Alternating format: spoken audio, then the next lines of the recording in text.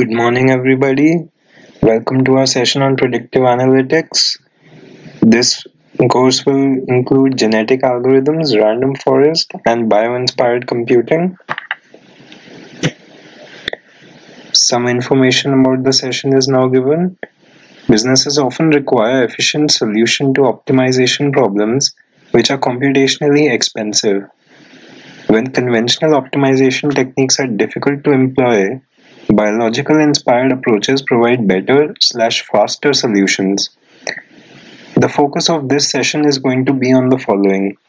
We will explore bio-inspired computing such as GAs, random forests, and detail the steps involved in these implementations. Simple algorithms can be built in code once these implementations have been understood. This will help businesses to solve some challenging optimization problems where application of bio-inspired computing helps increase efficiency. Now let us come to genetic algorithms. Genetic algorithms attempt to incorporate ideas of natural evolution into computer science and optimization. In general, genetic algorithms work as follows. A population is created and its fitness is evaluated based on certain parameters, and then genetic operators applied on these, as can be seen in the figure. Mutation, crossover, reproduction are all examples of genetic operators which may or may not be applied. An initial population is created consisting of randomly generated rules. Each rule can be represented by a string of bits. Genetic algorithms are commonly used to generate high-quality solutions to optimization and search problems by relying on biologically inspired operators such as mutation, crossover, and selection. This is done because nature is one of the finest optimizers that we know, which works in real time as well as efficiently and produces high-fitness individuals in reality. A typical genetic algorithm requires genetic representation of the solution domain, followed by a fitness function to evaluate the solution domain. Now let us come to the biological inspiration which was inherent in the development of genetic algorithms. Cells are the basic building blocks of all living things, and they have existed since long times. Their evolution has been a major topic of research, and it has been found that nature automatically makes them adapt to certain environments in which they can be very fit and reproduce very well. Therefore, a population is created in nature which then undergoes natural selection according to Darwinian theory, and only the fittest individuals survive. In a similar manner, the biological inspiration for GAs can be understood, where we start with random solutions to our problem and then continue only with the fit ones. So now we come to the steps involved in genetic algorithms. Once the genetic representation and the fitness function are defined, a GA proceeds to initialize a population of solutions and then to improve it through repetitive application of mutation, crossover, inversion, and selection, which are all operators in the genetic paradigm. Here is a flowchart which can guide you better in this process. We first go through initialization, then fitness assignment, then selection, then crossover, and then mutation. We repeat this process unless the stopping criteria is met. Now let us come to the pseudocode of a general genetic algorithm. This pseudocode can be employed in various coding paradigms using Python, R, C++, Java, etc. according to your needs.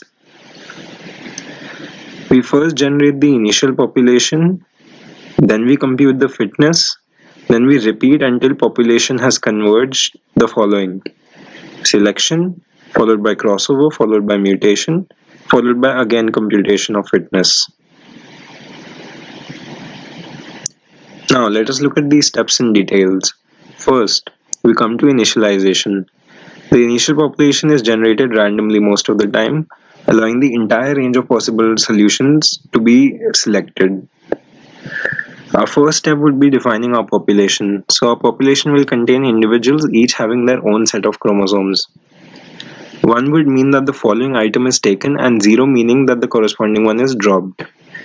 As the genetic algorithm is a stochastic, meaning random optimization method, the genes of the individuals are usually initialized at random. Let us take an example. Consider a predictive model represented by a neural network with 6 possible features.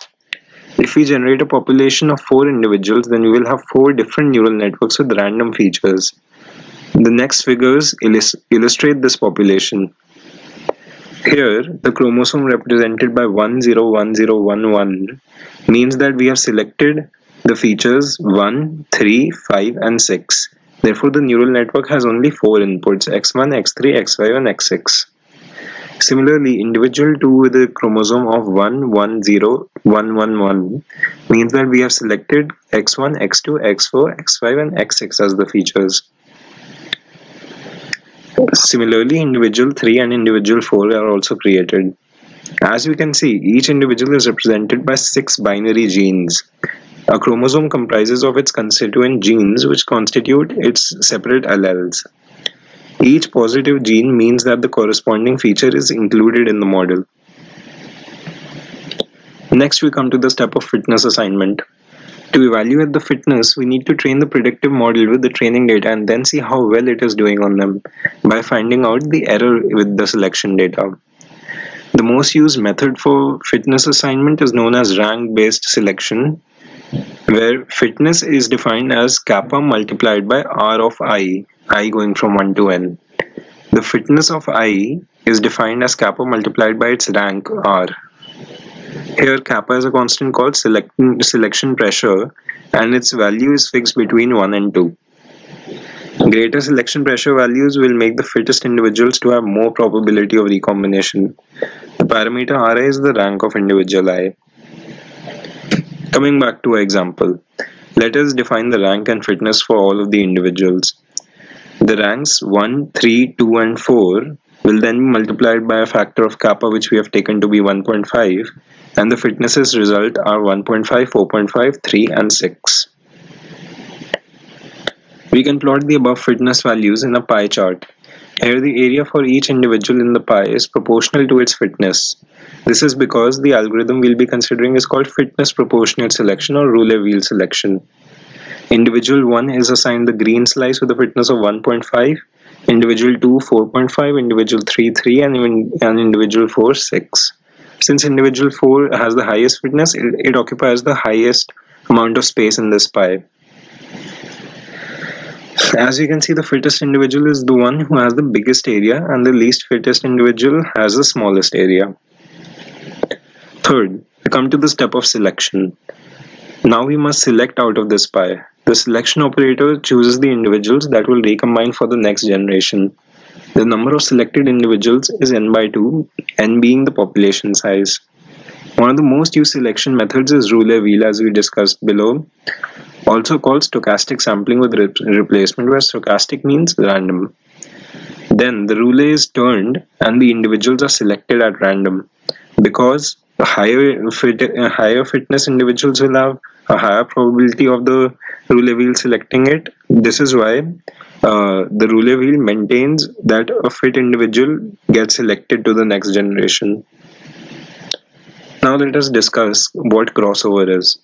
Crossover is a genetic operator which recombines the selected individuals to generate a new population member.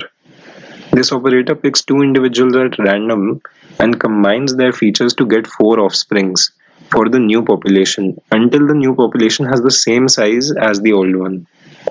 We have generated 4 offsprings from 2 parents.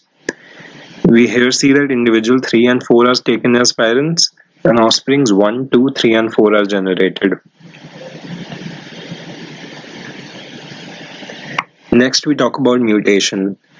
In order to decide if a feature will be mutated, we generate a random number between 0 and 1, which is then compared with the mutation probability. If the probability of mutation turns out to be higher than this number, then we do mutation. For example, let us take 0.25 as our mutation rate. If the random number generated lies between 0 and 0.25, then we will perform the mutation. The mutation rate is usually chosen to be 1 by m, where m is the number of features. Now let us discuss the algorithm performance. The solution of this process is the best individual ever. This corresponds to the predictive model with the smallest selection error among all those we have analyzed. In our example, the best individual is the following, and therefore the individual 0, 1, 1, 1, 0, 1 will have the highest fitness, and this fitness will converge up to certain generations and we will stop the GA therefore. It must be noted that this solution is not the absolute best solution, but is just a representation of one of the best solutions which this GA is able to offer. So there is compromise in the extent to which this chromosome is the best, as well as the speed with which the chromosome is found. Now let us come to our next topic, random forest. Random forests are basically a collection of number of decision trees, which together are used to give the final output. A dataset is fed to tree 1 through tree n, which are then compiled as votes, and the prediction is then laid out. Random forests or random decision forests are an ensemble learning method for classification, regression, and other tasks that operate by constructing a multitude of decision trees. Random forests are a substantial modification of bagging that builds a large collection of decorrelated trees and then averages them. Random forest algorithm can be both for classification and regression problems. Now let us see how the random forest algorithm works. The pseudocode for random forest algorithm can split into two stages: random forest creation and random forest prediction. Now let us see the pseudocodes for these two parts of a random forest. For random forest pseudocode, the first step is randomly select k features from total m features, where k less than m. Among the k features, calculate the node D using the best split point. Split the node into daughter nodes using this best split. Repeat 1 to 3 steps until L number of nodes has been reached. Build forest by repeating steps 1 to 4 for n number of times for n number of trees. Random forest prediction pseudocode. First, take the test features and use the rules of each randomly created decision tree to predict the outcome and store the predicted outcome. Second, we calculate the votes for each predicted target. Third, consider the high voted predicted target as the final prediction from the forest algorithm. Features of random forests is our next topic. Out of bag samples. For each observation, Zi is equal to xi, yi, construct its random forest predictor by averaging only those trees corresponding to bootstrap samples in which Zi did not appear. The following graph shows the number of trees versus the misclassification error. We can see that this drops as the number of trees increases, and it then steadies out, and the increase in number of trees does not help the output. The importance of variables. Variable importance plots can be constructed for random forests in exactly the same way as they were for gradient boosted models. At each split in each tree, the improvement in the split criterion is the importance measure attributed to the splitting variable, and is accumulated over all trees in the forest separately for each variable. Random forests also use the OOB samples to construct a different variable importance measure, apparently to measure the prediction strength of each variable. Next we come to proximity plots. One of the advertised outputs of a random forest is a proximity plot. In growing a random forest, an n×n proximity matrix is accumulated for the training data. Since the mixture data are two-dimensional, we can map points from the proximity plot to the original coordinates and get a better understanding of what they represent.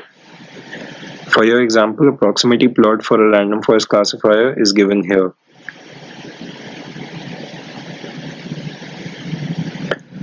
Finally, let us come to random forest algorithms applications.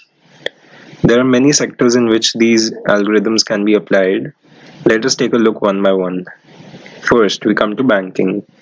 In the banking sector, random forest algorithm is widely used in two main applications. First is to find loyal customers, and second is to find fraudulent customers. Medicine. In medicine field, random forest algorithm is used to identify the correct combination of the components to validate medicines. Next, we come to stock markets. In the stock market, random forest algorithm is useful to identify the stock behavior as well as the expected loss or profit by purchasing the particular stock. It is also very common to use random forests in e-commerce applications. The random forest used only in the small segment of the recommendation engine for identifying the likelihood of customer liking the recommended product based on the similar kinds of customers. Thank you for watching this lecture. I hope you enjoyed this video. This is the completion of this section. Feel free to contact us for any clarifications on the email IDs listed.